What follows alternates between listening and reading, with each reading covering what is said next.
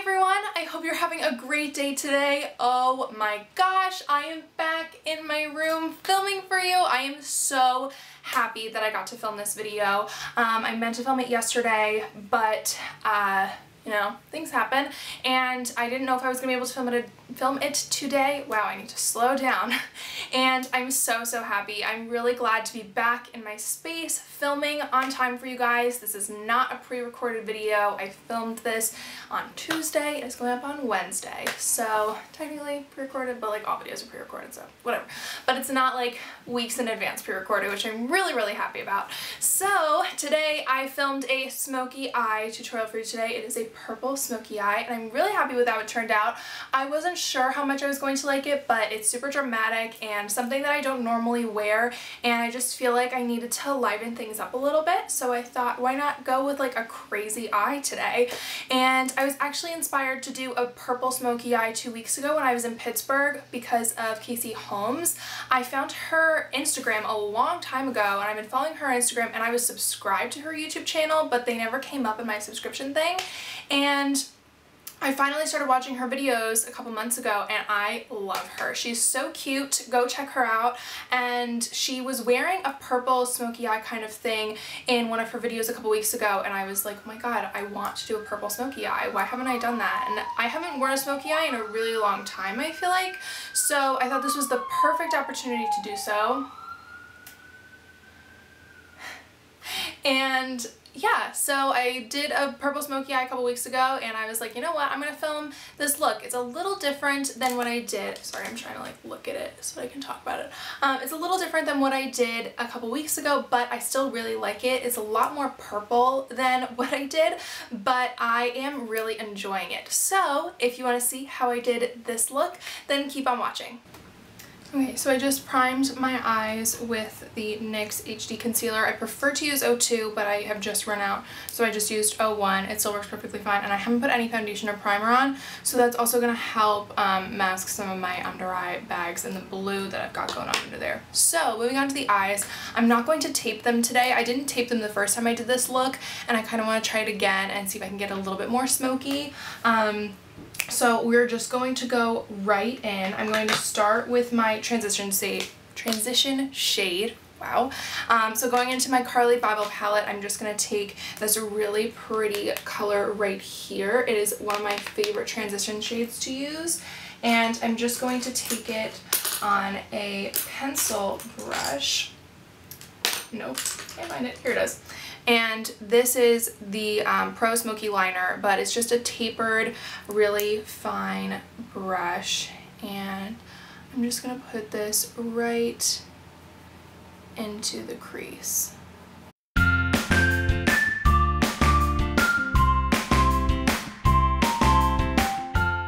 And then just to give it a little bit more surface area, I'm just going to blend it out with my Pro Blending brush. And these are both from Sephora. I actually really like these brushes. I use them all the time.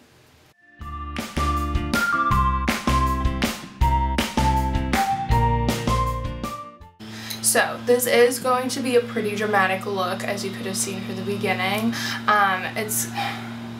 Please don't mind the lawn people outside.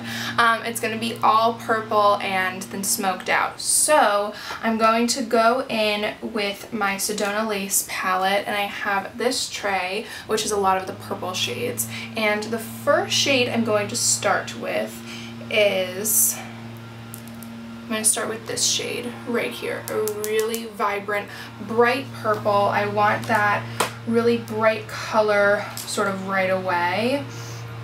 And then I'm going to deepen it up.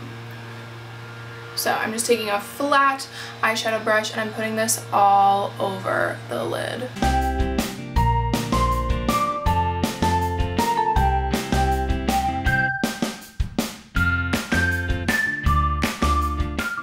And then I'm just going to take the blending brush and blend that up into the crease.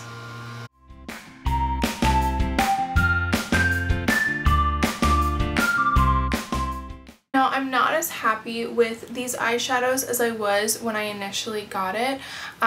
If you can see, I feel like it's partly the brush, partly the shadow, but see how vibrant this shade is, and I've only just started blending it, and this one is already so diffused out. It's fine because I'm actually going to change the look as I go along.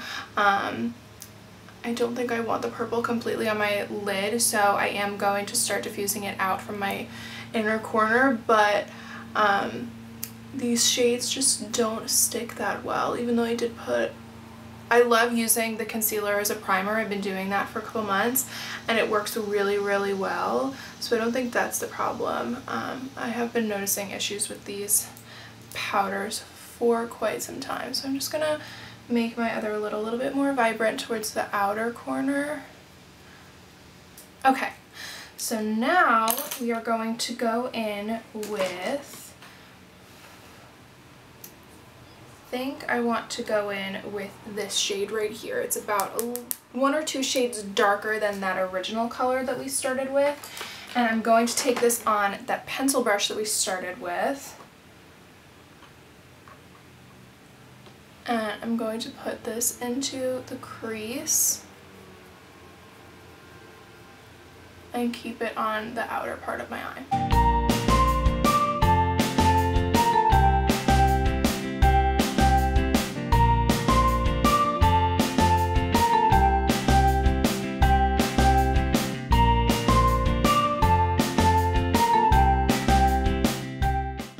Once we have those 2 colors down, there's a crazy amount of fallout. I feel like my eyes look nuts.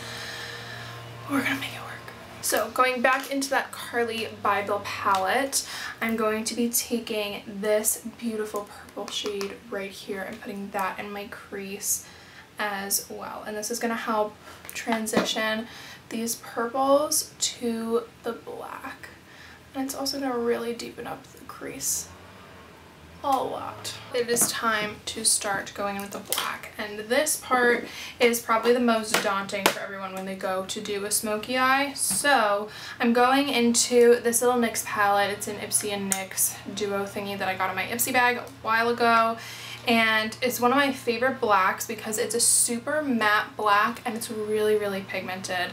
The black in my Sedona Lace palette, when it blends out, it goes to gray, and then the Carli Bybel palette doesn't have a black. It's like a greenish, like really dark green black, and I want like black. So going in with that Pro liner brush, I'm just going to put a little bit in my outer corner,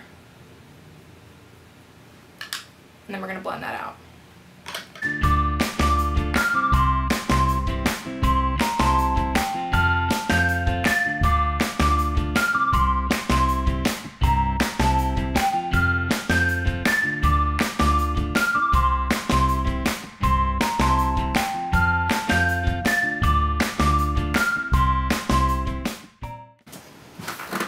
Okay, so once everything is sufficiently smoked out, I'm going to go back in with the colors and try and brighten up the inner part of my eye. So I just went in right in the middle part of my eye with this color right here. It's a little darker than the one that we originally went in with. And now, changing the inner corner a little bit, I'm going to go into my Carli Bybel palette, and on a very small brush I'm going to take this lid color right here. I don't know if I'm like bringing this way out of the camera. This right here. And just on a very small brush, I'm going to put that right in the inner corner, and I'm going to try and bring back that lid shade that I took away by putting purple right on my lid. And then I just have to go into my crease and blend that out a little bit. So with that, there's a really nice gradient happening from my inner eye to my outer eye that I'm very happy with. And what I like to do at this point is I like to just let my eyeshadow settle for a little bit. So I'm going to go on to do my winged liner and then the rest of my face. And then once the rest of my face is done and I go back to do my lashes, I look at my eyes and see how the shadows have settled. And that helps me determine what more blending I need to do and things like that.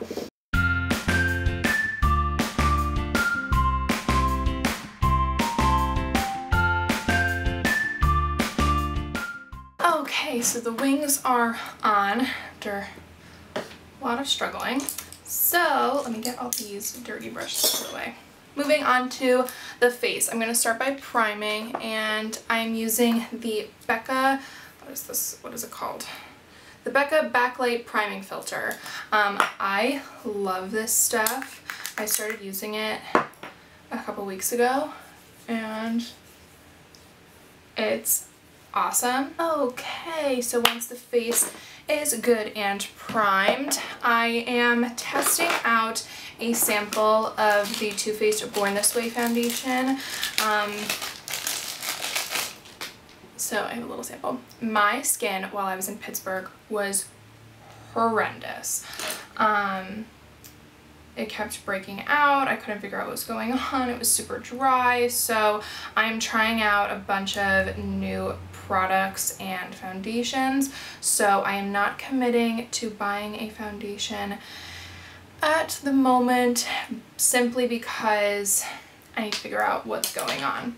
I don't have any opinions on this foundation yet, other than I don't think that this is my shade, and it is the lightest one. So Too Faced, can you get it together, please? If there are any pale princesses watching this video, can you let me know if you use this foundation and if you found that vanilla is not light enough for you? I tried the lowest 3 shades when I was in the store, and vanilla was the one that seemed to match my skin the most. Now the lighting in Sephora is not the best, as we all know. Horrible, horrible. I'm sorry, Sephora, get your lighting together. Please, please, for the love of God. So I don't know if it was the lighting, I don't know if it's the product, but I feel like this foundation is too yellow for my skin. Story of my life. I have pink tones on my skin if you are new to my channel, so finding a foundation is one of the hardest things for me, because I think there are more pink toned people than makeup companies want to admit, and you can't make a range that is all yellow tones. I'm sorry, you just can't. It's not possible. Everybody's skin is different, and you need to have pink tones in your range, please and thank you. So yeah, that is what I'm dealing with. I feel like this makes me look yellow and kind of jaundice, which is why I have a powder that I put on top. But I feel like the powder is too matte. So I have just been struggling for the past couple of days while I've been testing this out. Once the foundation is on, it is time to move to concealer, and I am going to be baking today. I am going out of the house, as most people do, but I don't know, most days I don't end up going like out, so I am gonna be baking because it is humid here in New Jersey. I don't know if anybody else is experiencing this horrible weather, but it is rainy and hot and humid, and my hair and my face are not happy about it at all. Once you look like you've done like tribal print to your face, it's time to blend it out. Now it is time to bake. I'm going in with my Mehron Colorset powder. I'm so sorry, I'm going to turn this off. Okay, so we're just gonna let that chill. I'm gonna move on to my eyebrows. Going in with my Anastasia Dip Brow in soft brown.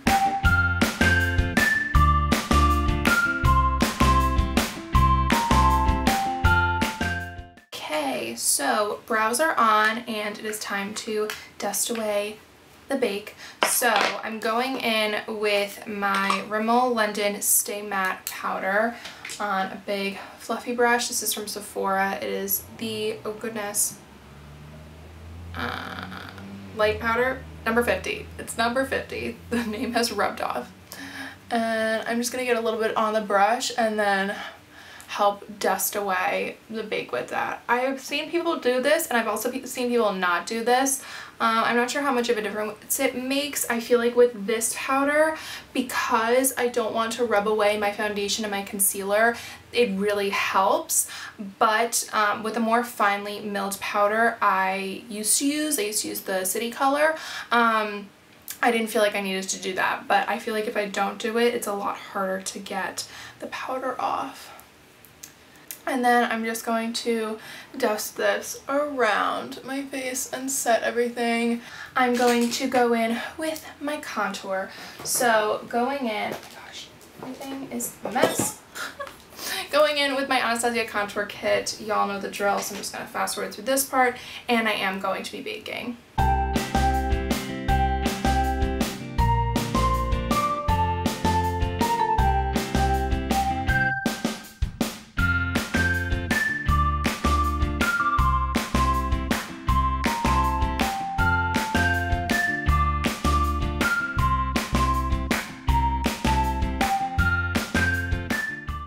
So while that's baking, I'm going to put my mascara on. See, so mascara's on, and we're going to add to the lower lash line now. So I'm just going to take whatever is left on these 3 brushes, and I'm just going to smoke out. I have a little bit that already came under this eye, and I'm actually really happy with how that looks.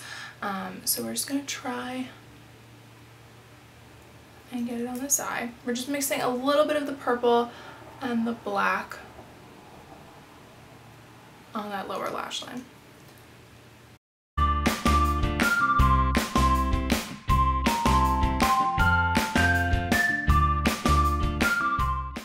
Just while this is still baking away, I'm going to add a little bit more black in here.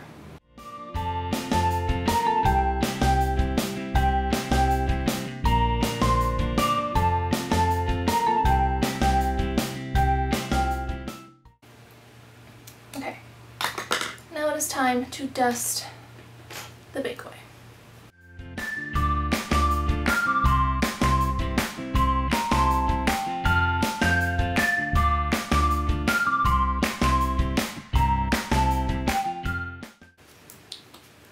Okay, so now I'm just going to put on my lashes, and then we will finish up the rest of the face and we'll be good to go. Okay, so lashes on. Now for blush and highlight, I'm going into my Jaclyn Hill Becca Cosmetics Champagne Glow palette. I have been loving this and using it basically every day. So I'm going to go in with Amaretto on my cheeks. This is one of my favorite blushes I think I've ever had.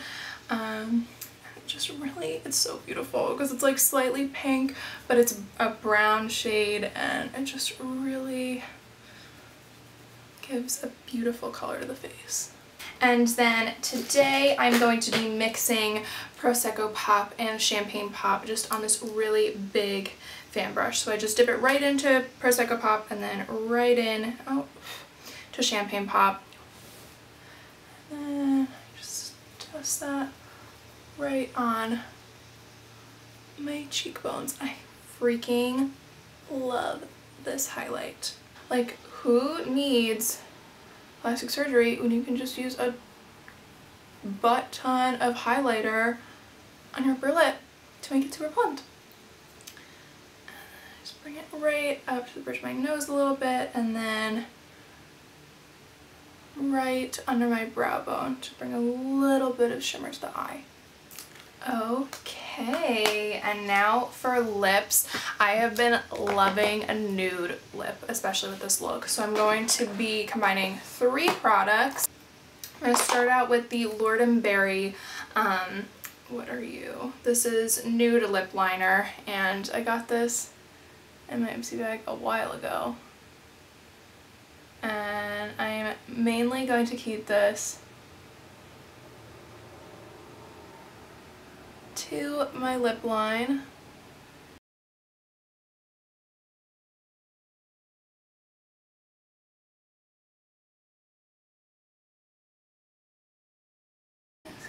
Fill that in a little bit.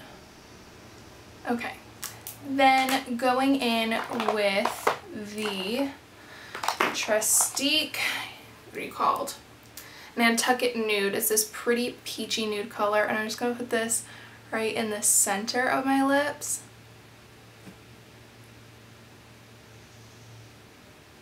Then to top it all off, I'm going to go all around to blend that lip line and the Trestique product. I'm going with my Bobbi Brown Uber Beige lipstick.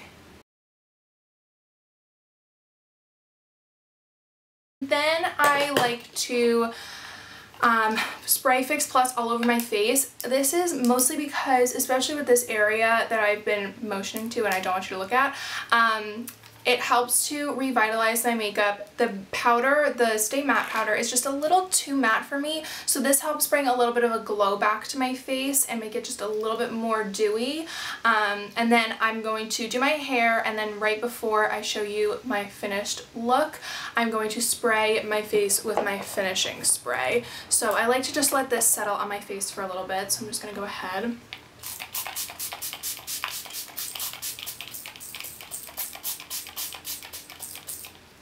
She's at the end of her days. And I just spray that all over, giving it a good spray. Oh no.